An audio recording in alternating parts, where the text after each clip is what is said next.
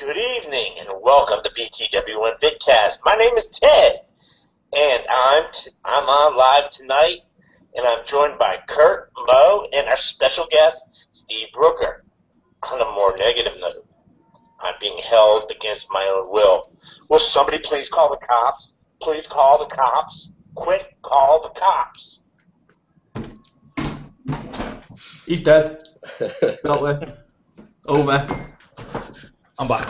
Oh, so that is pretty much the easiest way I can ever see that I'm never going to have to introduce the show. It's a kind of awkward thing to introduce the show for me and Kurt, because what happens is I normally say 2 minutes before the show, Kurt, you introduce. We don't write it down. It never works. So no, it goes vice versa. It goes like 2 minutes to say, Steve. I'd be like, Mo, you're doing the intro. And neither of us were like, So, that's probably the easiest way to do it. Best way to do it. Let's use a teddy bear. Not in that way. Not in that way. Jesus. Anywho, right, perfect. Back on. Another week in. Another week since a show's been aired. A lot's happened. A lot's happened for me. And a lot's happened for Kurt. Kurt, what's new with you?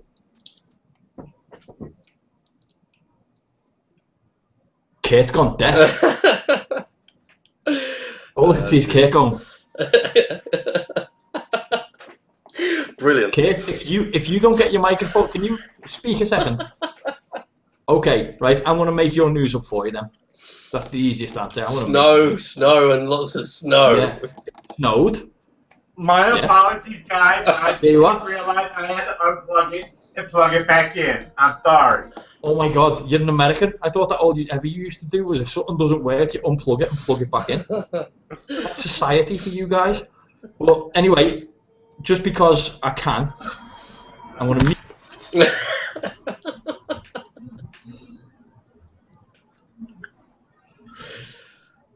All right, ladies and gentlemen, we got Steve Brooker on, and Mo's muting himself right now. And then he unmuted. He's muted.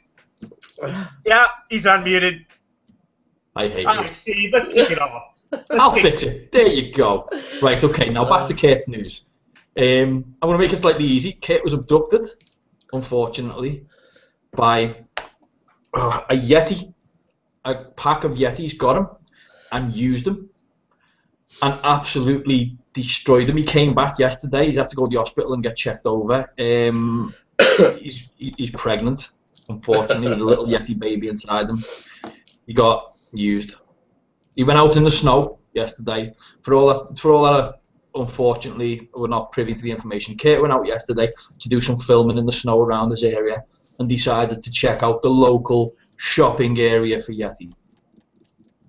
Shop. Okay, there must be a punchline somewhere. So we went to the shopping area. Something happened. He tried to do a snow angel, and when he got up, he got jumped on and accosted by lots of hairy creatures. Well and truly used them. Kurt, can you elaborate? My lawyer told me don't say a word about it right now, and the constable said definitely don't say a word about it because they're looking into it right there. All of a sudden, I just heard the last name Gunnery being echoed out, and then it was really freaking me out. And I spent a couple nights in the nuthatch because of it. But the Gunnery thing just flipped me out to no end, dude. Scared the hell out of me. That's all I gotta say. But dude, I know why they said Gunnery. I know what it is. Because you're the closest thing to this type of attraction. They just went for you. No, but it's the hairy face, dude. When they asked me to do an actual, a sketch, of what my attackers looked like. Yeah. The first two were real hairy, and then the third one looked like he was in a boy band, but he only stood 5'4" tall. So I didn't know. I did not want to blame Mo for that. So I kept Mo out of it, so he would not be blamed for part of the attack. It was Steve. It was embarrassing. It was humiliating. I hope to God you run out of food. And Mo is about 15, 20 stone to top it off. Okay. I hope you run out of food and have to eat your neighbours like they did in that film Alive. You're gonna eat that like Far Eastern gentleman upstairs. You're gonna have to eat him. Oh, dude, I can't. Okay, let's get going, man. Let's kick it off. Oh dear God. So anyway, what really happened for you this week, Kurt? Dude, you just honestly, Steve Brooker. That's what happened. I went out one night. Here's what happened. The story goes, I went out one night. It was a ghost town. Bars were closed, and and I'm walking around with my cell phone, showing things and all that. So I decided to say, haha, I'll put it on Facebook, yada yada yada. Next thing you know, next thing you know, I'm gonna go kill a teddy. next thing you know, I see this BT intro to BTWN breaking news, and then there's scroll up saying I've been sexually assaulted by a Yeti, and it was like I was in tears laughing, and I was like, "There's no way I can get him back from that. There's no way. That was too good." Do you know what the worst part was, though? I'm not pregnant though, dude. No, the worst part. I did the B stick. Wasn't pregnant. The worst part about it was, though, people actually believed something had happened to Kurt, Did they really? Yeah, people on Facebook were asking if you're okay. Dude, just say no. Just say no. He's not okay. He's dead. Kurt's gone. It's over. He's dead. I was shredded. But Steve, actually, man, we got nailed with snow, and you're getting it, and Mo's gonna actually get it next. Same storm, but in rain format. Yeah, but to say the snow melted. Oh God, I wish it was here melted. All right, Mo, how was your week, dude? Oh, dude, my week was kind of weird. I've had a mad working week, but I decided the day before yesterday, I decided to go for a little walk into town. We've got like big, scary old buildings, and I've got this fascination with photography. Nothing paranormal in any way, shape, or form. I just went and took about 90 shots of this big cathedral got in Liverpool city centre, and came home on Friday, moved all the photos over, and because I used a DSLR, the photographs are huge. So it took me maybe 20 minutes to move them over, and then I started trying to edit them. And every single photograph I took was an absolute pile of crap. You know, when you look at something and think, I have wasted a day. Do you know the only good thing from that entire trip to the cathedral was the coffee. That was all I got from it. The coffee and a wasted battery. I was fuming. Coffee's good. Caffeine. Why not? Yeah. I also found a creepy teddy bear that talks to me. He's a new friend. Dude, that thing's creepier than the Yeti, dude. I'll be honest with you. He's messed up, He's like sort of... Oh, he's weird. Do you know what? He's Scouse creepy, dude. He's Scouse creepy, man. Yeah, he robbed me. It's kind of weird. I don't know, man. As long as you don't get robbed, we're all good, dude. Teddy bear's walking around with a smartwatch on. I'm just, it's weird though. It's when you look, and again, a slight segue into the paranormal. You look at some of the things that are out in the paranormal at the moment, and some of the electronic equipment that's out there, and you realise people are retrofitting it for a purpose, and people are buying special Furbies, for instance. I always wanted to get a Furby. That was my main thing. Buy a Furby. Because it's got some form of sensor built into it, look into the sensor and see what the hell I could get it to do. And then I realised it's not that simple with a Furby. When you get it, you've got to train it to talk or some crap like that. I did it. Oh, dude, I can barely teach my kids not to swear. How the hell am I going to teach a Furby? It's a joke. It's abusive. But nevertheless, that's enough about my debauchery of a week, starting again this week. And more importantly, main stage is our friend Steve Brooker. Hello. Hi guys. What is new with you, sir? Before we go any further, for people who are not aware, Steve, me and Kurt, we go back a few years to pre-VidCast and back to the good old radio times, and again, lovely acquaintance to have. And do you know what? Of all the people who ever come on here, we get some smiles. They're always fake smiles. He's got this warm smile. It's sort of, you're like, oh, I'm glad you're here now. That makes sense. Not a problem, man. But nevertheless. So what's new? What's new? Well, as I said a few days ago, one of the things that I've been meaning to do for a long time, and this goes back probably perhaps even a good 10 years, but I discussed it several years back with people within groups. It's been discussed with a few people that are, I won't name names, but they are people that and they're up there.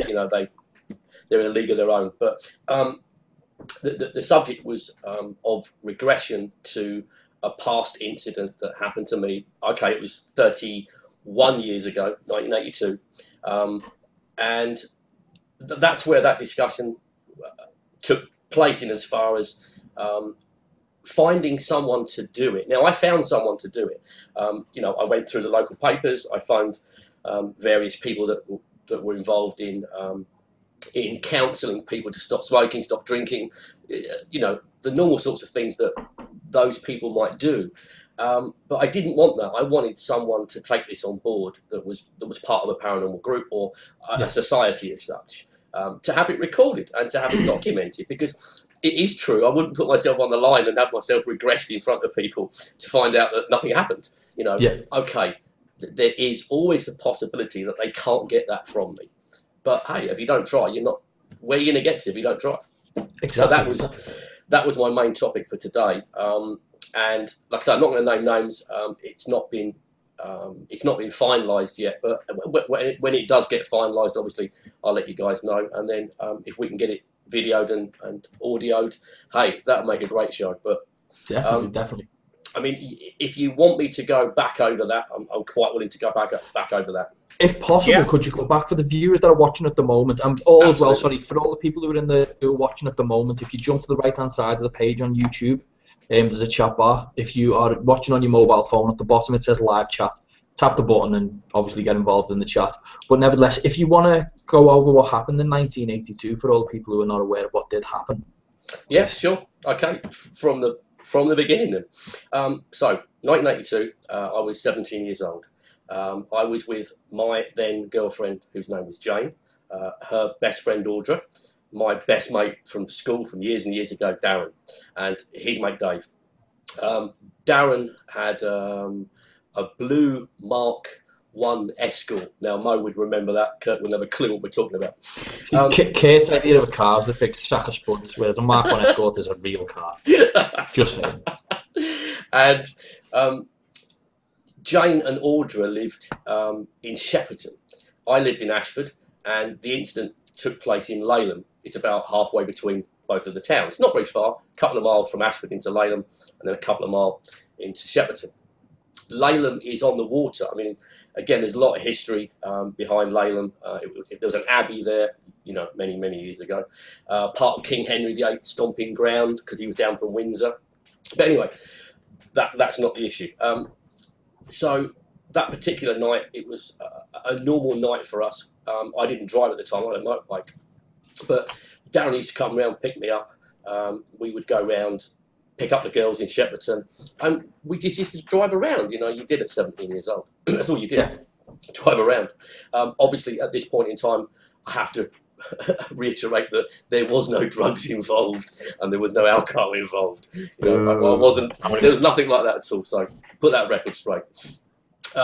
Leyland for us was a known spot. It was known for various reasons. It's a park. There's a swing, a set of children's playground area at the front. But we used to use it in the evening because it was dark and secluded. Yes. So one of the reasons why you go down there with your girlfriend in a car. But you creep. Anyway, so it was Friday night, October, first week or second week in October, wherever it was, and we'd done the normal. We picked up the girls at like 7 o'clock, gone into Staines, driven around Ashford, Staines, all around the area, and we used to normally drop the girls back at around midnight, 12:30, something like that. So we'd come into Ashford through Leyland, and we parked up in the road we'd normally park up in.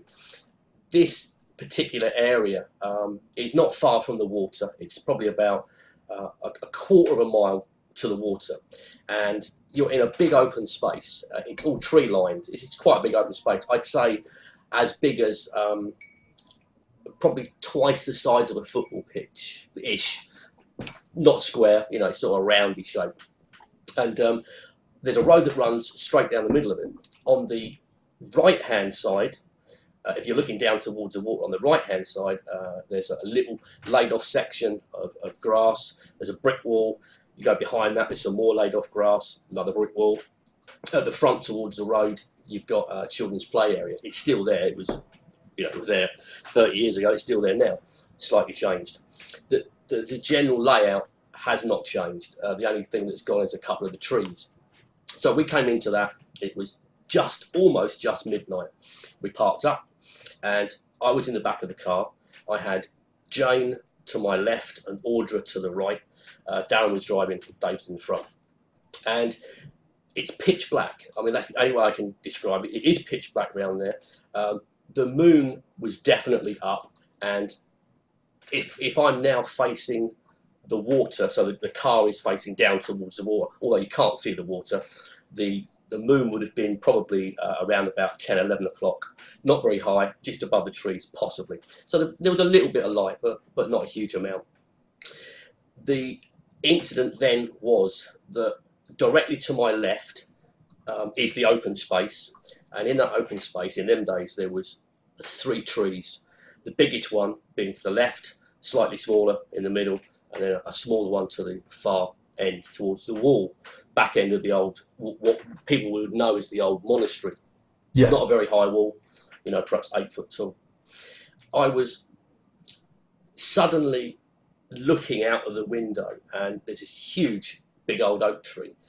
And the only way I always describe it, perhaps is a little bit too intense, but if you imagine the old World War II searchlights, the big sods. Yeah. If you had that literally on top of the tree, pointing down, that's what I saw. The tree just lit up like a Christmas tree almost, pure white light.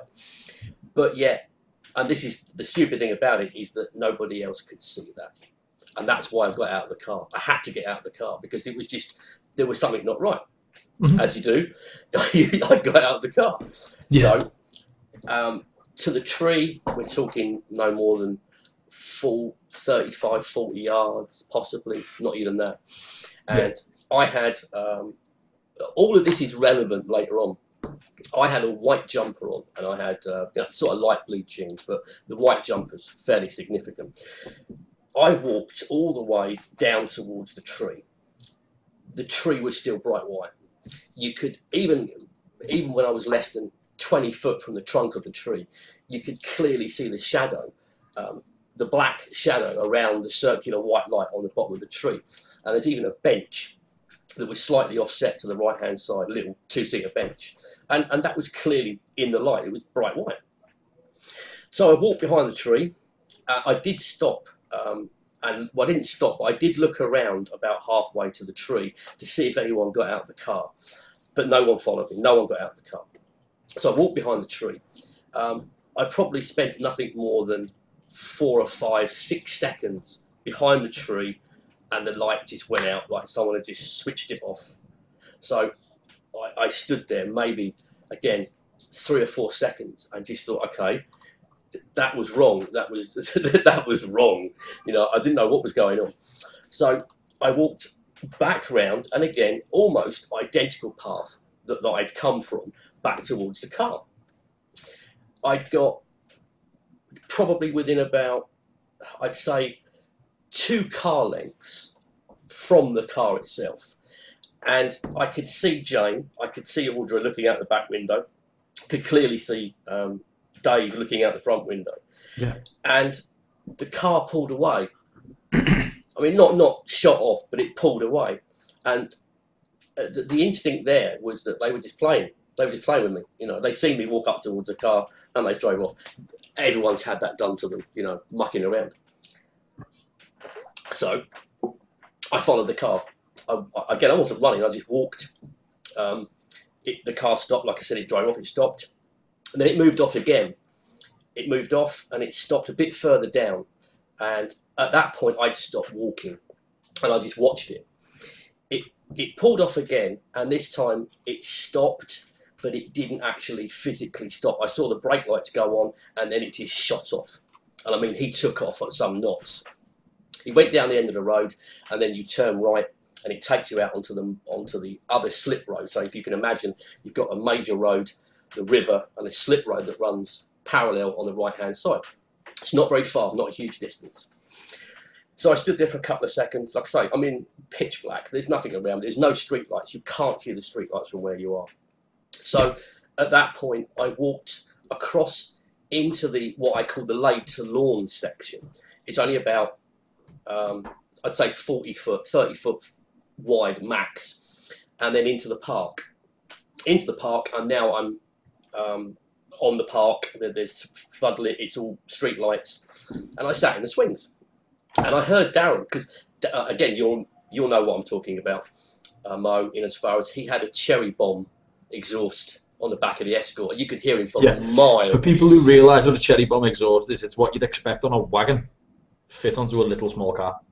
Yeah, huge. It's really loud, really loud. And of course, at midnight in the middle of nowhere, you could hear that for a long way. So because I know the area, I could hear where he was going. So I heard him go down towards the junction. I heard him turn right. I heard him go up to the next junction, and I heard him turn right. And within maybe 6-8 seconds, he came across and down the main road. So they went straight in front of me. They came into the road. They turned right into the road. And at that point, as you turn in right, and still to this day, it's tree lined. So you don't get a clear vision between the road and the park. But obviously I saw him because he's got his headlights on. And he went past me, went up to the top, stopped, then at that point carried on, went down to the bottom, and this time he turned left. He turned left up to the junction, onto the river road, and then that was it. I lost him again. But the next point, again, if I go into this in too much detail, we're going to get lost in lots of detail. But basically, I then walked from the park back towards where I thought the car was parked up the third time round. Like I say, I'll cut that bit out, another 5 minutes of cars driving round. But the car had come up, and at that point, as far as I was concerned, they were going to get out of the car and they were going to come round and find me, but they didn't. So I got out, walked back again, the car drove off. As I've come through the bushes or through the section of the trees, I'm now on what I would call the laid to lawn section. This is, again, about 35, 40 foot wide, and it's long. It's virtually half of the road length. So, again, the length of a football pitch, probably. Yeah. Now, at that point in time, again, I'm going to go backwards slightly because it didn't happen this way, but the light changed. I didn't see it at the time. I wasn't consciously aware that the light was changing. It was only afterwards when I looked back, I thought, hang on a minute, again, that wasn't right. The light must have changed because I would never have seen anything. So I'm now standing in the pitch black and I'm looking down this late lawn section of grass, and probably 3/4 of the way, as in the length of a football pitch, I can see something in the distance, and it looked like a dog. Now, when I say it looked like a dog because it was the sort of size of a dog at that distance, and it was down on the ground, and that's what it appeared to be. I don't know what it. What kind? I mean, this is kind of an odd question, but I mean, you're at a distance. It's dark. It's what pitch kind black. of dog? Pitch black. I'm sorry. And it's got the shape. You see the shape, the black shape. What kind of dog would you have thought it might have been? I mean, that's a pretty creepy story to begin with. But to see like a dog, was it of size or was it kind of just out of curiosity? It would have been of Great Dane sort of size, that sort of size. But again, like I say, I know I've just said I thought it was a dog, but the only reason I thought it was a dog is because it's the only thing that would have been that big out at night, because people used to walk their dogs. It's a park. It was common to see dogs. So again, I've seen this in the distance. Now, forget that the lights changed. That's just weird in itself. But so I'm looking down and I can see what I think is a dog.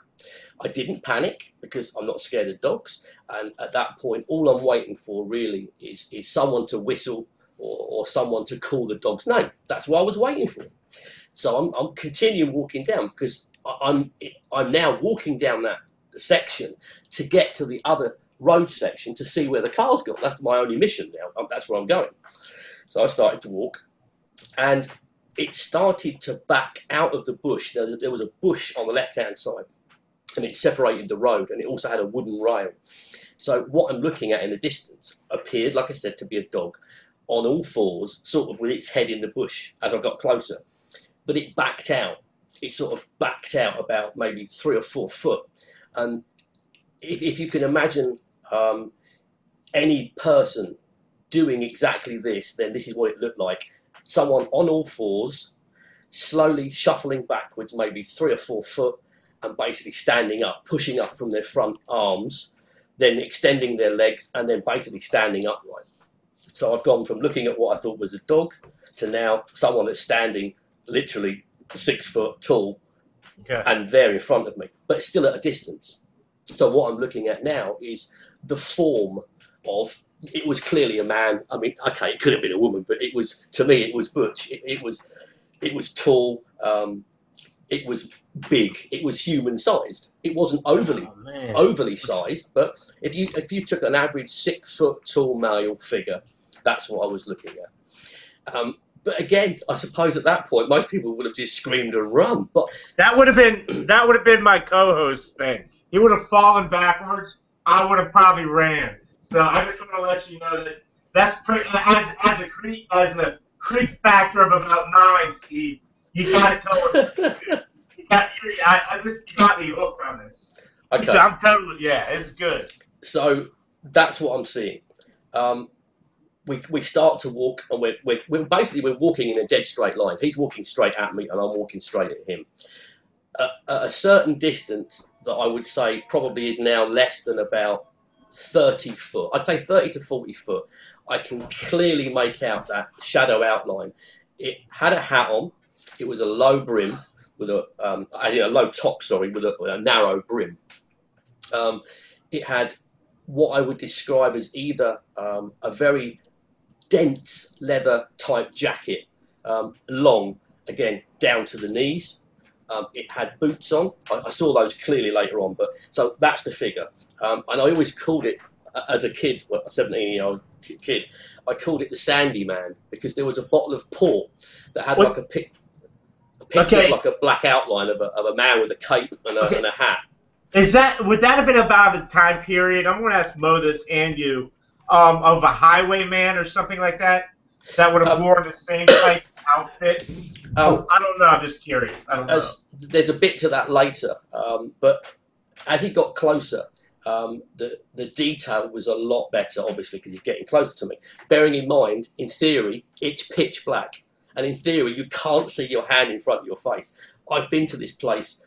If I said 500 times, I wouldn't be lying. You know, I keep going back there. I've been back there for 32 years, probably once a week, twice a week, and I go there in the evenings. You know, I have my kids down there, and we do little experiments. You know, you can walk away from me in the dark, and when you're 10, 15 foot away, I can't see you. It's that dark. But anyway, so I'm now 30 foot away from this guy, 20 foot away from this guy. I can make out that he's got a waistcoat on, and I can see his boots. And the boots, there's a story to the boots. I'll get to that in a minute. That's quite a good story. So now we're walking towards each other, and the thing that you do, don't care who you are, if you're in a situation where you're walking towards someone, you try to make eye contact. Okay. And I'm now staring into a pitch black hole. There's nothing. There's his hat, there's his coat, there's his collar up, he's got boots on, he's got everything on, he's got a waistcoat, and there's nothing in his face. It's completely empty. And I mean blacker than black empty. We got within about 3 to 4 feet, and we were now at a position where if one of us didn't move, we would have collided. So we did. He walked straight through me, shoulder to shoulder. So my head, he was, I estimate that even with the hat on, he would have been about 6'2", maybe 6'3". I mean, I'm 5'8", so at 17 I was still 5'8". So his face would have been up to my left-hand side, and his left shoulder would have gone through my left shoulder, because we're walking straight through each other like that. So literally half of my head went through his head, and it stayed there inside his head until he passed through me. And then I've turned virtually all the way around, and he just dropped off behind me. There wasn't a fade, but he just sort of dropped away, just disappeared. So that was that part. And as that happened, as I turned back and started to try and regain some sort of what was going on, the next thing I realised was that it had gone back to the darkness that it had been like 3 or 4 minutes ago. I could now no longer see more than 5 foot in front of me. Yeah. So I walked out onto the main road, and I'd literally just touching the edge of the grass, and the escort come up, slammed up alongside me. The door flew open. Darren got out, just hailed abuse at me. Audra and Jane were in the back screaming, crying their eyes out. And I got back in the car, and for a good sort of half an hour, I was just like, okay, I ain't got a clue what just happened to me, but we went home. Okay, so the follow-up gets better. I know that they all said they never saw the tree being white, but they watched, all 4 of them watched me walk to the tree and disappear behind the tree, and then all 4 of them said they saw a figure walk from the tree towards the monastery. So in a completely a 90-degree angle, I was walking back to the car, yet this figure was walking, and that's what the car was doing. Darren was following it going down the road. He pulled away and stopped, pulled away and stopped, pulled away, stopped, and they watched it walk through a wall. Darren freaked out, and that's when he drove off. So that in itself was quite good.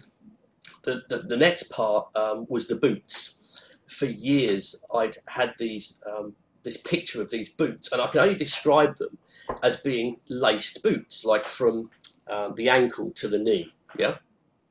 At that point, about 6 years ago, I was on the internet and I found a picture, and they were like, there's a women's fashion that's still going now, and it's like a concertina boot. It hasn't got laces; it's just like crushed leather. Yeah. And it was a man's fashion around the sort of late 1600s, early 1700s. Yeah, fascinating. And they were the boots. So that was Leyland, 1982, and that's why I want to get regressed to go back. Oh, I thought it 100% makes sense why you'd want to. It's such a. To look at it from a point of view that you've just told me, and from every single you've well thought through what's happened. It's played on your mind to a point where you've sat there till this day and you've said, right, okay, this has happened. This has happened. And you put it into a series of events. Now, the only question I have with the story, and again, I mean, as I said, I've known you for a long time, and I hold what you say is true. I always will. I don't associate with people who I believe would falsify. I can't do that, unfortunately, because with the field we're in. If I associate myself with somebody who falsifies, it's guilt by association. Yep. So, as I said, if I believe you hold credibility in your story, which I do, then obviously I believe it's worth talking about. The one thing that I will question, though, is it happened so long ago. Could any of the details have been misconstrued or confused, or is it literally it's etched on you? It's etched. I can replay that. I've done it every single day for 32 years. Let's look at it from a slightly different angle, right? For what reason could you think that chain of events had happened? What reason could you believe that the person was on? Have you ever tried to analyse it? I've ripped it to shreds. Okay. The one thing with regards to the guy that I saw, the only thing that I can possibly link, and it still doesn't really make the story any better, but escape tunnels. The reason that he was down on all fours and coming out backwards, that's the only possible thing that I could come up with, is that there may have been an escape tunnel and he'd come out of it. Maybe. But again, it's a long shot. Yeah, I mean, how much research have you put into this park?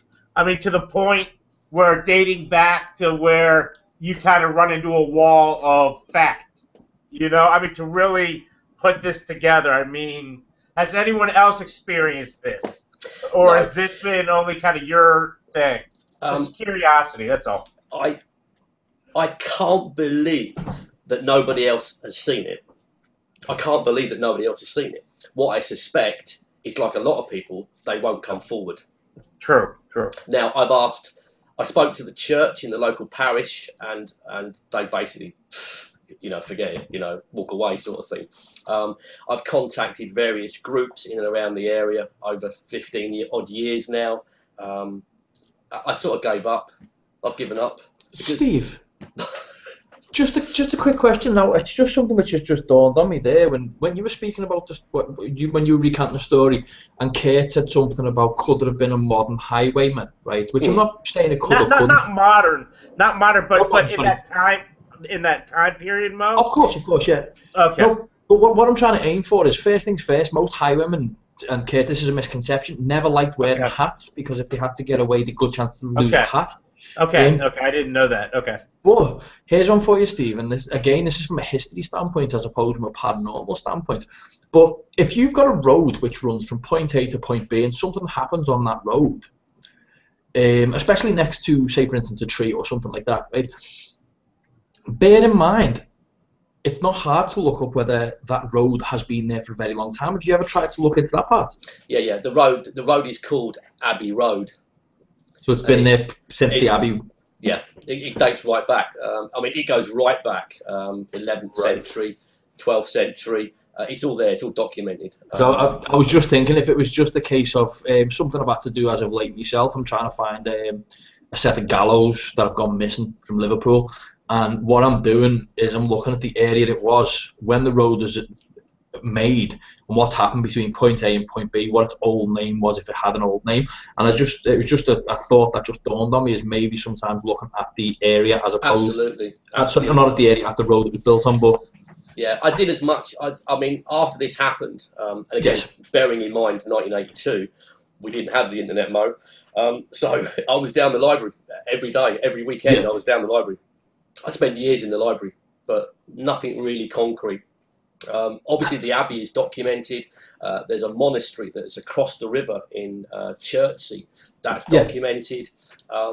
There's even the documentation of what happened during the not abolition, when they burnt all the Christians. The river persecution. That one, wherever it is, and they virtually flattened the whole of Laleham. It was just burnt to a cinder. Only a few houses survived. Not that there was many back in them days. I worked it that from the dress or the costume, if you want to call it, that he was wearing, it could have been anywhere between sort of like 1650 and 1750-ish. So if you plump in the middle and go 1700, that's about as near as I could get, but only by the boots, really. The rest of it, anyone could have worn. A question's just appeared in the chat room. Not a question, but more of a sort of semi-statement. It's from the Lunatic, who's a regular listener. Is Dick Turpin used to be known in that area? ? Which is very, again, Dick Turpin was a York lad who went down south to claim his riches and got swung for robbing a horse. Absolutely. Yeah, he would have been technically, if he was in that area. But again, I would never, ever go that far and say it was Dick Turpin. Who it was, I will never know to this day. So. Oh, makes sense. You haven't stopped right where you've with just wanting to know about the story. As you said a little bit earlier, you've started looking into regression with regards to the pursuit of regression. Is there any? With regression, where regression's concerned. It actually works. Apparently it works. Apparently it works really, really well, where it'll look at everything in your perspective as opposed to just what you see directly in front of you. You could read something which is just not out of your field of vision, but just out of your concentrated field of vision. So it does actually have a good theory. Go on, Kate. No, I just wanted to follow on what you were saying. Keep going, Mom. My apologies. Oh, it's okay. But I was just thinking, obviously, and you've gone back with more than just the curiosity. I've got this funny feeling you've gone back heavily filled with equipment and investigated the living crap out of the area. Yeah. Has anything came of that? No. Nothing. I see your problem. Nothing. The problem that I have, and the next bit is the bit that I missed out, which makes it even worse. Do you remember what time I said I got to the road? Yes. 12 o'clock. Now, if you was to come with me down to Laleham and you was to do the walkthrough that I've just explained, get out of the car, walk to the tree, come back to the car, go to the park, come back, walk through the man, car turns up. I've done that, and I've done it again. If I said 100 times, I wouldn't be lying. And I can't do it in more than about 15 to 18 minutes, if that makes sense. You know, I can sort of linger a little bit longer on the bench in the park, and I can make a little bit of a slower walk, but 15 to 18 minutes. We got there at 12 o'clock, and everyone said that. Audra, Jane, they knew exactly what time they were there, because like I said, we normally drop them home between 12 and midnight. So the time within reason was verified at around about 12:05, let's say. 15 to 18 minutes. Do you know what time the car turned up? Go for it. 1:10. Right, now back to my next point, right? And this, see if I can word this without sounding like an absolute nutball, which is totally impossible. Because not into your story when I say totally impossible. No. What I'm saying is towards, right? Okay, imagine, let's just say, for saying's sake, right, that everything supernatural, paranormal, fringe, whatever you want to call it, occultist, every single thing holds weight, holds credence. So everything from ufology right the way down to Loch Ness Monster. Okay. Yeah. Believe in the word time slip, for instance. You have spent a lot of time there. You've chased that walk in 15 minutes in the past. You've done it numerous occasions in 15 minutes. It took you a hell of a lot longer than 15 minutes to do the walk when it happened. Somebody crawls out of something backwards, doesn't fade away but disappears. Are we thinking apparition, or are we thinking something totally different? Again, like I say, I've been there, ripped it to shreds. I can deal with him. I can deal with him either as an apparition that was there, that walked through me, or I can deal with it as time slip, and that for whatever reason, I just happened to, I've just gone into his time. There's two things that I can't deal with. One is, why didn't he have a face? And two, why could I see the tree that was lit up like a Christmas tree and nobody else could see it? That's what kills me. If you take those out of the equation and just leave yourself with the ghost as such, that's easy. Have you talked to anybody that I know specializes in it? Because I've had time. I've done it before, and I didn't get much out of it, and that's just me. I'm just too much of a knucklehead. But I'll be honest about that. But do you have anybody lined up that you feel would suit your needs to take yourself back to that time? Do you have it all lined up, ready to go yet, or are you just that part is in the pipeline? But again, because you're now totally dependent on that person's skill to regress you and then drag that information out. I mean, obviously, once we get to that stage, I will give him as much as I possibly can so that he can add that detail to try and drag more detail out of me. But no, I don't think any one person would be any better at doing this. Although, like I said, I looked at it a few years back, and at that point in time, it was just people that were advertising that they could do it, and that they could cure you, so they could regress you, tell you not to smoke anymore. But again, but no, give me a second, sorry guys. Mo's having a dogfight issue going on there. That's how he makes his money. But yeah, I mean, that's the whole thing. If we can get that hooked up and get that done, I know it's not gonna make a blind bit of difference to me, in as far as I know what happened because I was there. But I want to find out if they can drag more information out. If you ever thought about, when I do research in history, I cross-reference everything. I just don't use one source. I go multiple sources, and those sources can't stem from an original source. Now, if you could get multiple people to do it, I know money's an issue, and I understand that. Money will always be an issue. But at the same time, what one person might be able to pull out of you, another one might not at the same time. Absolutely. It's an idea, that's all. Yeah. I mean, like I say, I haven't had it done yet, so it'd be really, really fascinating to find out what they can pull out of that night. Right, okay, well, give me a second. I'm sure I know somebody down south who does regressions. You know, I am. Oh my God! I'll wreck my brain for it. I'll find out who it is. If there's somebody local, they're doing me a favour if it comes to it. But I mean, the one thing that I love it. I love the story. I love no offense. I know it's not exactly something you should love, and I'm pretty sure you don't sit there and have anniversaries for it. But no, I know it's going to sound stupid, but I'm actually proud that it happened. No, you can't buy that. You can't buy that experience. I mean, you've experienced something that somebody unfortunately will never experience. And you know what? Can I give you my honest opinion? Yeah. And it's strange as an opinion. I don't believe you've seen a ghost. Yeah, see, I'm still open-minded as to whether it was a ghost or whether I crossed into time.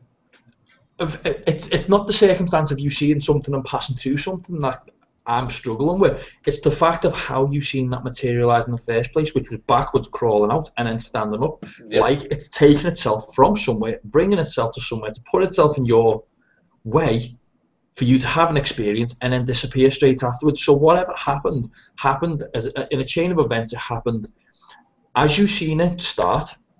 You then interacted, and then once the interactions happened, it stopped. So from an outsider's point of view, I don't believe it was a ghost. I do believe something happened, whether you want to call it an echo, whether you want to call it a time slip, whatever you would like to put as a classification on it. But with a ghost, it's something which, if it's residual, it's different. It's the residual if it's a ghost. Yeah. Again, in as far as I suppose we loosely term things as ghosts. Yeah. Well, that's what other people see. Again, going back to what I said, which was it didn't have a face. Now, if it had a face, or a skeleton as a face, or something as a face, again, it would have made it more of a ghost. But it didn't. It didn't have a face. I could have put my hand into his face. It was pitch black. There was nothing in there at all. What was after this all happened? And I know it probably took you a long time to go, hold on, I just experienced what? And you're still at that point. I mean, what was your initial reaction right after it happened? I mean, because we have that natural fight or flight syndrome. And what did you just go, or did you just stop and think and say, wow? I just stood there. I just stood there for about 5 or 6 seconds, and it was just numb. It was just completely numb. I was like, oh wow, what the hell was that? You know, I knew what it was. I knew what it was, but I didn't know what it was. Well, okay. Here's a question for you. A bit of a weird question, but for you went through the situation of something walking up towards you, walking through you, and passing to the other side. Yep. What, if anything, did you feel at that point? Absolutely nothing. So is this like not? Did it feel like nothing felt like it passed through you? No cold, no nothing. Nothing. Absolutely nothing. No contact. No contact. There was no contact. There was no temperature change. There was no, oh my god, I've just walked through something. There was nothing. No it was just nothing. And out the other side. That's like I say, the freaky bit was the no face. Yeah. Why could you see a solid body? I mean, okay, I know it wasn't solid, but it was solid enough that I could see the buttons, I could see his waistcoat, I could see the edge of his collar, I could see his hat, but nothing in his face. So it's weird. It's like everything that you could see of the person was theoretically non-biological. So it was the clothes, the fabrics, and everything else that was biological, you couldn't see. Yep.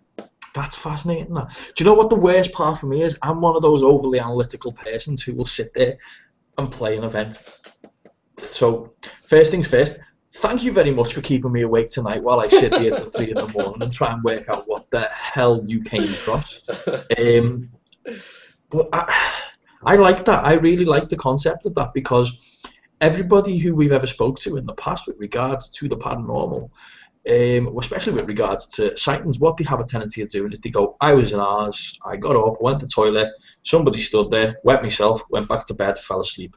The story is a point A, or a stimulus and a response, basically. Something happens, they respond. Whereas with you, it was a chain of events, and it's just far more complicated than the standard So Yeah, complicated. experience. it's very organized sounding, and that's what we don't get a lot of. We don't get the everybody gets a organizational array thought of chaos. process. And of What'd course, you say, Mo? just going back a second. Again, if you look at all the points that just sound ridiculously stupid, the other one is where the 4 people in the car couldn't see me coming back from the tree, yet they watched what they called it a nun, but it could be anything. They said it had a white hat on, so we called it a nun. Walk towards the wall and disappear through a wall. And then the tree. The poor tree is gone now, by the way. Oh. Back in, do you remember? Well, you wouldn't know, but Kurt wouldn't know. But do you remember the bad storms we had about 10 years ago? We had some really bad storms. Yeah, we got destroyed. It went about. It started to lean over a little bit. And last year, I came round the corner, as I do every couple of weeks or every week, to have a look at the tree, and it was on its back and it had been chopped up. So I lost a friend. Yeah, what to say, and you were just sitting there like fucking sad by this tree going, come back.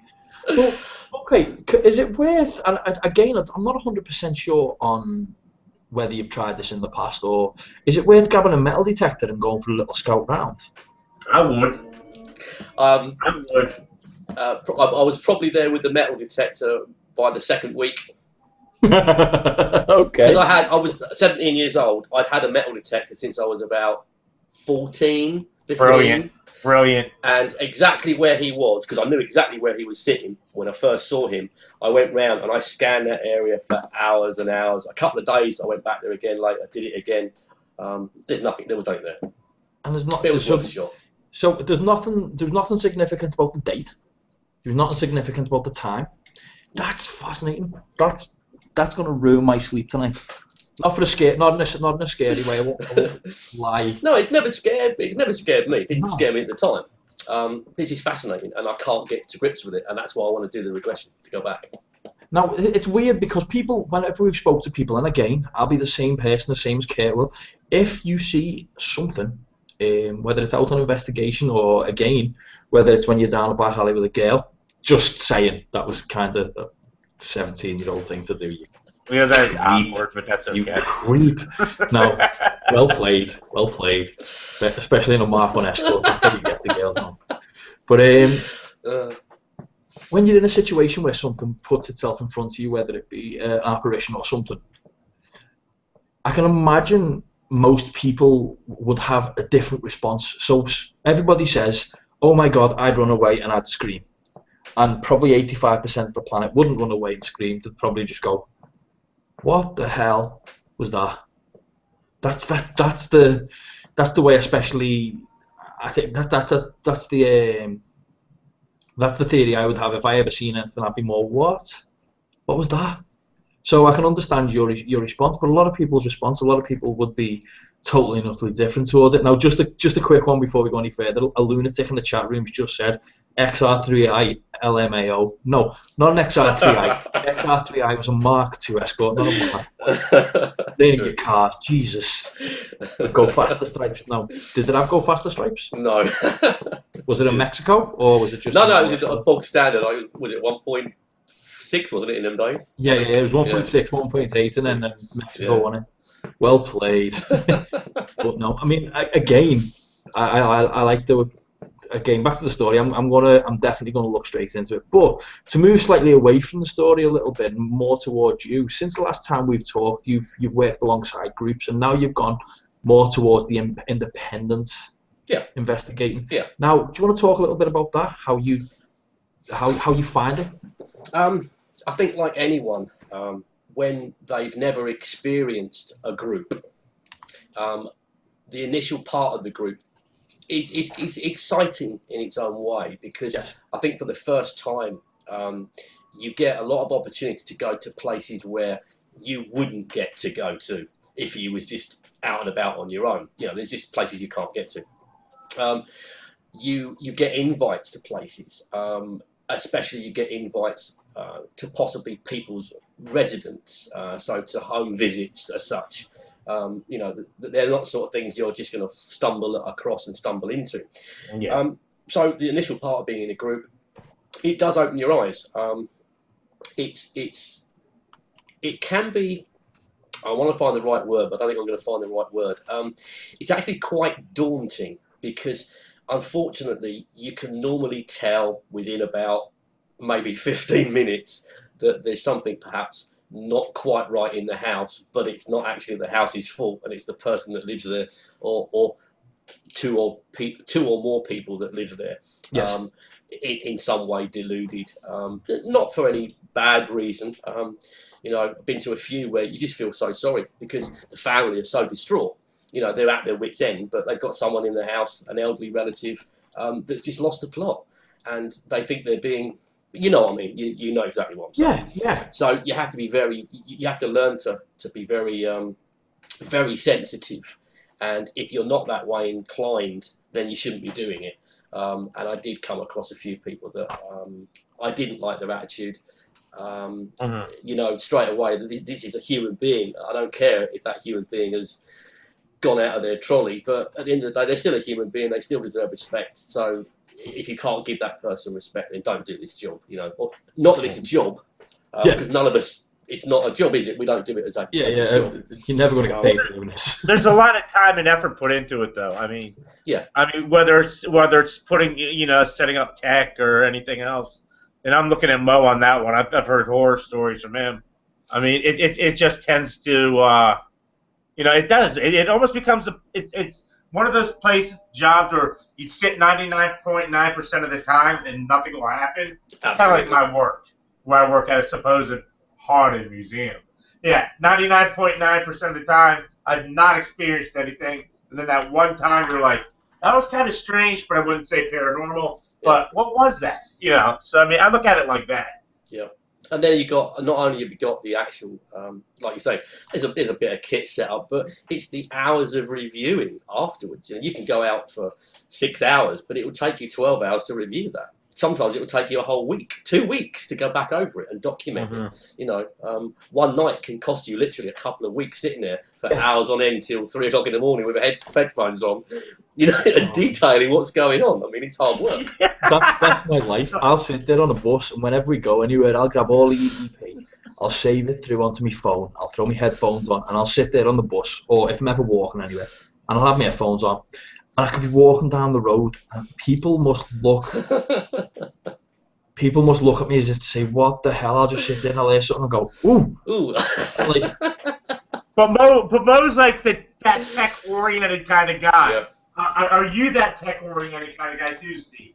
To be honest, no. To be honest, I started to get involved in the tech side, but then, as far as I'm concerned, the majority of people can do what we do with very limited amount of tech, as far as I'm concerned. As long as you've got a decent quality audio recorder of some kind, you know, I mean, over here, 50, 60, 70 pounds, 80 pounds will get you a good one. Some kind of speaker device to enhance some kind of radio, as in, I know we use SP7s, but something like that, a camcorder, cheap camcorder. And the only reason I really use my camcorder is to film myself doing what I'm doing, so I can go back to that and verify where I was, particularly in a graveyard, because in a graveyard you might do, I don't know, 50 graves. So it's nice to be able to see that grave, to document who was next door at the time. So if you're standing next to Elsie and suddenly you hear Fred talking on the right-hand side, you can sort of, you can work out if that was Fred or not. And that goes back to the best thing about the UK, that I love doing all these shows when we had guests on from the UK, is how old things are. We don't appreciate that in the United States. Yeah. How old, and it wasn't until I got to work with Mo, and who's a history geek himself.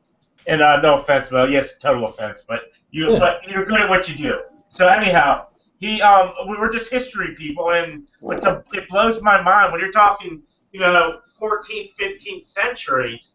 You're talking Native American over here, who nobody has a clue who was set where. It wasn't it didn't have like the organization that the Western Hemisphere quite hadn't hit us yet. But it's interesting though. That's what's great about the UK and everything else. Of course, of course. Now, just a quick one. I'm sorry for taking the mic off you for a second, but I had a question come into the chat room for you, Steve. Do you have much experience within EVP? Do I have experience within EVP? I suppose the honest answer is yes, but then now you've got to look at that in as far as my mindset at the time that I heard that EVP, take into context what was there at the time, and how it was recorded. We've got a couple in the background that to me are classics, but I still have to sit on the fence and struggle a bit with the capture of the EVP. The two best ones that we had, unfortunately, were both on sweep on the SB7. Although the SB7 was completely and utterly flat. It was actually at Canorden in the castle, in the graveyard. And you're a million miles from nowhere. And we sat there for hours before we went down there. And it was just completely flat. You couldn't pick up anything. And we took a group out of about 5 people. It was like 3 girls and 2 guys. And we took them out into the graveyard. And we were trying to explain to the group basically how we operate, how we use simple kit, as in voice recorders, explain what an SB7 was, explain that you didn't have to use that, but blah, blah, blah. And I'd called out, there's a hell of a lot to this story, but the best one was I called out, and Andy, who's with me, called out and said, look, if there's anybody else out there that wants to talk, please feel free to do so. And straight back came the words, we don't. And it was just so loud, and everyone just freaked out. Did you record this? Oh, yeah, it's on YouTube. Just go to YouTube and type in we don't. Yeah, no, I think you might have recorded that years ago. Yeah, that's just classic. It was just, but again, context. We were there. I knew it was live. I could hear it coming through. There was some other stuff that we had on there that night, and on previous events. Can I reiterate an EVP story? Yeah, go for it. Please let me do it. Right. We had a member in our team. The gentleman's an author. He's a very good friend. I've known him for about 15, 16, well, just on 20 years. Nice guy, really warm-hearted individual, and he was trying to get into the paranormal. He was trying to get into investigating. So I said, "Come with us. We'll give you your we'll give you free roam. Do what you need to do." And he was like, the first thing he wanted to do was EVP. So we passed him a voice recorder. Bear in mind, right? There's a hint in the word author. Okay.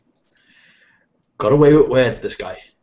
And he stands there with the voice recorder. He disappears. We say, listen, go on your own. Come back when you're ready. About 25 minutes later, he comes back. And we're sitting there. My friend's got, who drove us there, he's got a big, massive people carrier, a big, massive Citroen Picasso.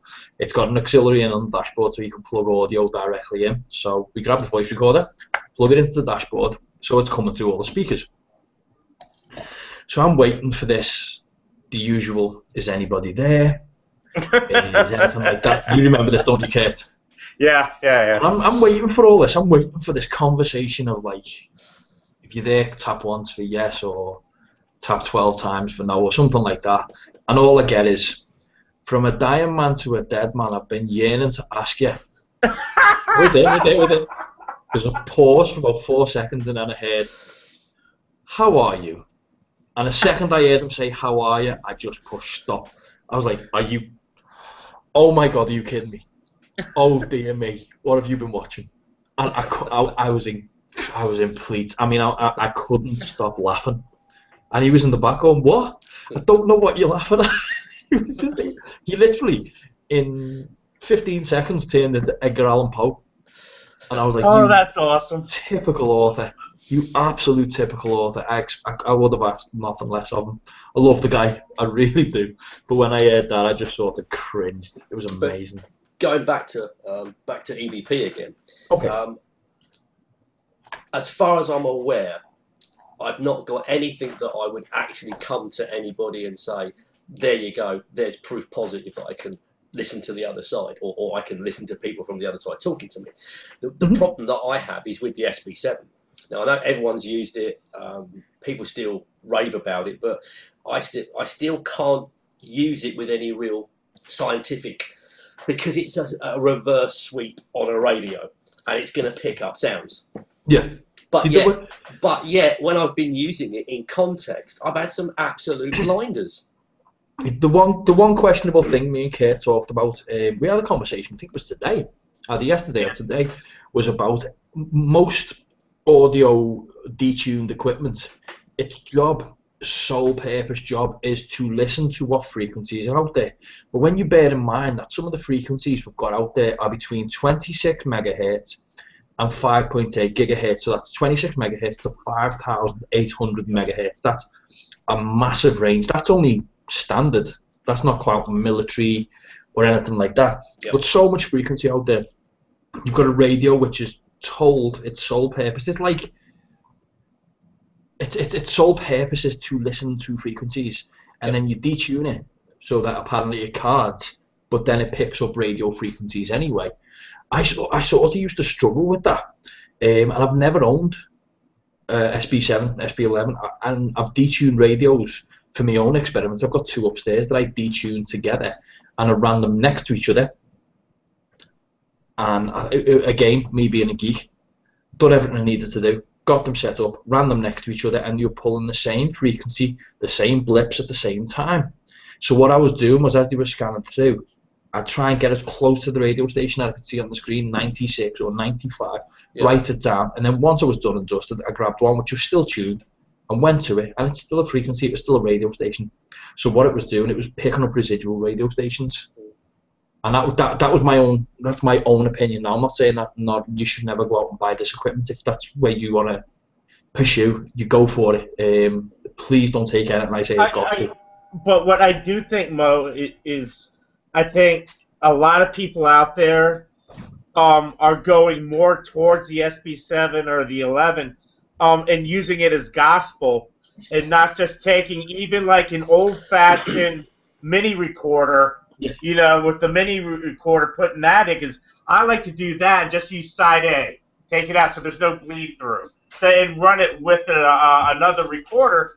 And I've used the SB7, and I've only come once, I can say it kind of morphed into something that I was like, whoa, hold on a second, this is strange.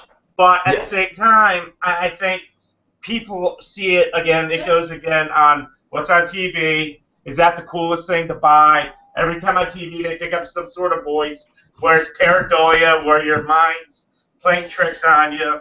And I think that's kind of, I mean, if you want to use it, you know? But don't go out there and, you know, throw it out like it's gospel. And that's the only kind of thing I'm picky about. It's when people use that as gospel. No, no matter what field you ever end up in, if it's paranormal or, as in the chat room has proven so far, car racing, because everybody just got onto a conversation on cars. Who am I to judge? It's the chat room, say what you've got to say. But you're going to get people in there who are going to say, run a car with a turbo, run a car with a big engine, run a car with this. Everyone's got their own different thing that they would use. But they're all going towards the same popular destination. So regardless to whether you use the most technology, science, spiritualism, whether you want to use two pieces of metal that cross over when you go over water, go for it. Yeah, why not? I cannot say to you, don't do it. It's not my place. It's not my place to say anything with regards to how you decide you want to do what you do. My only suggestion is just do what you want to do. If it pulls your results, go for it. If you want to go out and buy the Echo Vox, do it. By all means. If you want to go and buy a Ghost Arc, do it. By all means. If you want to go and buy any other money and throw it down the drain, I'm not going to stop you. I'm not saying that the Ghost Arc is money that you throw down the drain, because that's a little different. Going back to what Kurt said earlier. I think that's actually now, because I've done it for these years. I've watched other guys. I've listened to you guys. You've listened to me. I've been around the block a few times, and now I seriously won't look at using any kit other than basically voice recorders, because as far as I'm concerned, although I've got some brilliant hits, but I can't put them down on Yeah. paper and say this is real. Now, okay, can I then turn on that voice recorder, and if I get a good EVP on that, can I just turn around and say that's real? I don't know. Who knows? But it would sound better to me Yeah. than possibly a voice coming out of a detuned radio going fast forward backwards, you know, or whatever it's doing. It's hard, but no, kit-wise, video camcorder purely so it documents what you're doing, and a voice recorder. I mean, even a K2. I mean, we've all got K2s. I don't use those anymore. It's just a flashing light bulb now. I'm the same. All I ever take on investigation, if I ever go on investigation, I take a hell of a lot of cameras because I've only got one set of eyes. Why not have a few other vantage points? Can't hurt. I do run CCTV, but that's only to... It sounds weird. Last time I used CCTV in investigation, its sole purpose for me to run CCTV in investigation was to cover the front door of the place we were investigating because we had permission to be there, but other people like to use it for urban exploration, so I was like, nope. Are you looking at that though, Mo, as being CCTV? And we had this discussion with another guest, and I forget who it was. Is that becoming a little outdated in a sense? I mean, is there a reason why you're going? Yeah, there is a reason why people are disappearing away from, like, for instance, CCTV and all that. And do you know what it is? It's the sole purpose of Ghost Adventures. It's because what they have a tendency of doing is people will, I don't know, they'll grab the newest piece of equipment and the old piece of equipment gets pushed to the back. So when the new people start out, they don't get CCTV. They go and buy themselves a thermal camera. They go and buy themselves 12 Kinects because apparently that will work. GoPro's the way to go. That's gospel. That's for me. Gospel. Buy 5 GoPros and only use one.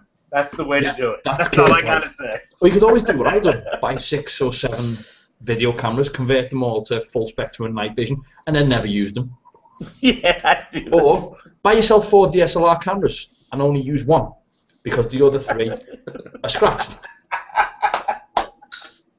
Buy yourself action cams. Put them back in the box. Give them to your son. Do you know how many walkie-talkies I've got? I got 4. I've got 9. Separate. 9 walkie-talkies. You got 9 walkie-talkies. Hold on. Let me repeat this again. Mo does have walkie-talkies. That people who are watching, believe it or not, this blew my mind when I heard this. He's got walkie-talkies. You're supposedly supposed to register with the government. They're that strong. Yeah. I've got to have an Ofcom license for the set of my talkies. They've got a stupid range. But you know what? Right? The walkie-talkies were so powerful. These ones that I was using at the time, that when I passed it to our lead investigator at the time, he pushed the button to shout to me to ask me was I banging on a pipe. And when he pushed the button, it went to broadcast. It turned the lens off on the camera that was filming, and you can actually see the video disappear and then clink back into place. I was like, I'm not using them for that. That's dangerous. That's creepy, man. That's creepy, dude. Oh, it's the story of my life. But yeah, again, 2 Kinects, don't use them. Fully wired so I can just put them wherever, don't use them. We did have a question come in the chat room, by the way. Well, I'll finish my rant and I'll ask the question now. What do you think about ghost boxes? I see people use them on YouTube videos, but they pick up too many radio signals. Bigfoot UK, we've just been talking about that, by the way, which is, again, the PSB7. So, sorry, we've already covered that one. But yeah, I'm rant over. I am going to move on to a slightly different subject, which is a bit more light-hearted. Something we ask every single guest, and you are not exempt from this question, and you have to answer honestly. I don't care how embarrassing it is. What is the most embarrassing thing that has ever happened to you on investigation? Uh-oh. He's doing that face. Can you see his face? I suppose, in all fairness, it was something really, really stupid. It was myself and another member of the team, and we were up in, oh God, where were we? We were a long way from here. And it was, cut a long story short, the guy owned a pub. He'd locked the pub off. It was 1 o'clock in the morning, whatever it was. Really old site. And he bought the chip shop next door, and he knocked through. So you could go from behind the bar in the main pub, and you could go round the back and then into the chip shop. Well So we'd played. we'd all split up. You had some upstairs, some downstairs, and me and the other member had gone out into the chip shop. Yeah. All the lights were dimmed, and we were standing by one of the fryers, and we'd done all of our ground tests, we'd done everything, and we were just calling out. And suddenly, I looked at him, and he looked at me, and it was just one of those death stares. We're going, "Oh shit! What is that? What's that voice?" And we were getting closer to each other's faces, going, "Shit! Can you hear that? Can you hear that?" Miming, obviously, we were miming. I'd accidentally turned one of my other recorders on, and all you could hear was the noise bleeding out through my other set of speakers. Oh, it was funny at the time. I mean. Oh, right. I've gone through this phase of always telling people what my embarrassing one is, but my embarrassing one's been well played out by now. So what I'm going to do is I'm going to tell the embarrassing one of a team member of mine. We went on an investigation. Bigfoot's UK 82 in the chat room. You're Liverpool. You're a Scouser. You'll know this. A lunatic, you may know it as well. Next to our cathedral, we have an old cemetery called St James's Walk. Now, St James's Walk used to be a cemetery. They flattened it down. They've turned it into a nice park. All they've done is lay the stones flat and let you walk across them. And we were in there. We always used to go there to test equipment whenever we got equipment. So I had the voice recorders, the cameras set up. I think, Natalie, were you with us in St James's Walk when Adam was there? Yeah. So yeah, my wife was there, and my lead investigator at the time, his wife was with him, or his fiance was with him, and we're all sitting there, we're all setting up, and the next minute, lead investigator, bear in mind, went through military cadets, tried to get into the military, couldn't, done security, the guy's a bruiser, he's like the big Irish angry guy, and the next minute we're setting up, he literally goes, and just stops, like a rabbit in the headlight. I'm like, what's up? He was like, over there, I can see eyes. I'm like, okay. So I grabbed I've got a night vision camera, I spun it round, it's got something like a 45 times zoom, so I zoomed right in as deep as I could, straight out of night vision range, and just did so I can only see reflection. And lo and behold, there's eyes. I can see two eyes staring at us. So I'm looking, I'm like, that's weird. He's going, no, it's eyes, and he's really getting rattled. You could see him getting really stressed. I'm like, what's going on? He's going, we need to go. We can't be here. We need to go. That's a bad omen. We need to go. We need to go. So we decided, no, I'm not having it. No, shine your torch. It was a fox. The entire investigation was nearly called off because of a cute little itty-bitty tiny baby fox. And he really went into little baby girl mode. Oh, with this, does anybody really been far even has decided to use even go what? Somebody's just put in the chat room called Julie K has just put in the chat room. Okay, you ready? Yeah. Has anybody really been far even has decided to use even go want to do look more like? What? What? Dude, if you can't finish it, let's keep No, going. I think they're rapping. That's all I can think. They're rapping. Why not? It makes sense to somebody. It makes sense to somebody. As long as it makes sense to them. Yeah, please, Julie K, can you reiterate that? He's rich. So that way, when I get busted doing freaking ladder with my girlfriend, that we got someone to bail us out. That's all I want to know, man. Yeah, you need. Yeah, oh, I love it. So, nevertheless, that's my embarrassment. You turned the walkie-talkie on, a voice recorder on in your pocket. Kate's entire investigations are always something will. I mean, I gotta admit, I don't claim. I get myself in stupid ass trouble for being stupid.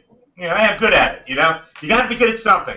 So, what Mo and I like to call brick and ladder investigation, in short, in America, is breaking and entering.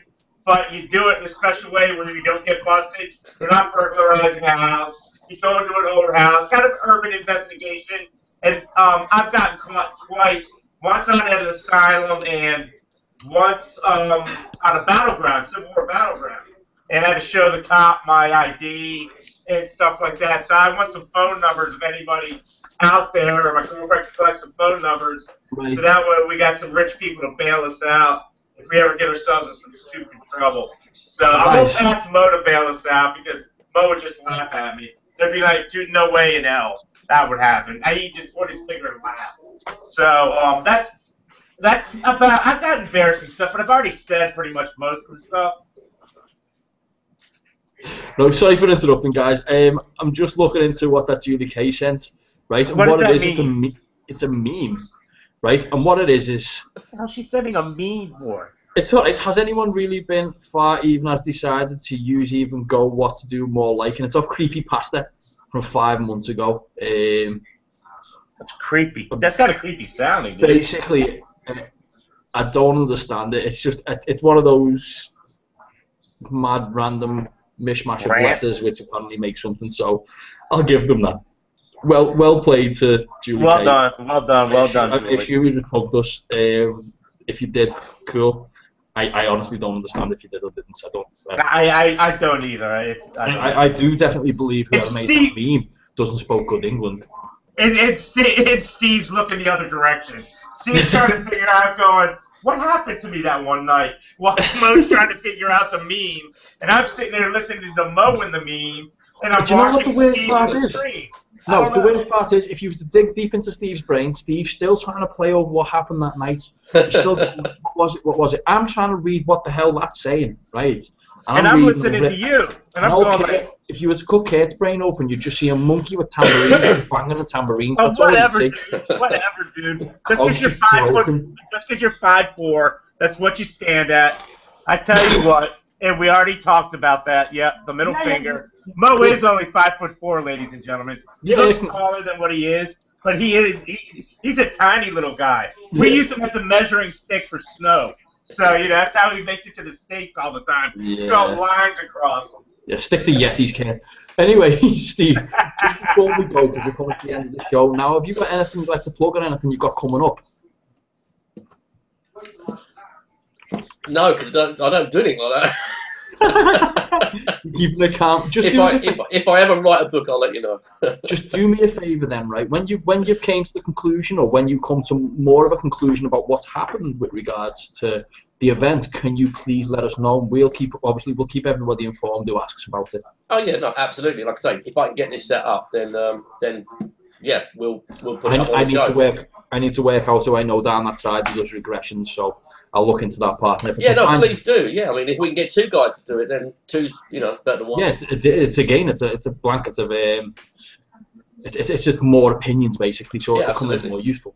But nevertheless, right, well, we're coming to the end of it. So again, Steve, it's been really nice speaking to you again. It's been a while. And you, Mike? Yes. Far too long. So again, I'm glad you came back on. But thank you. Steve, thank you very much, guys. And everybody in the chat room, again, have a great day. Julie K, thanks for whatever the hell you sent me. Thanks.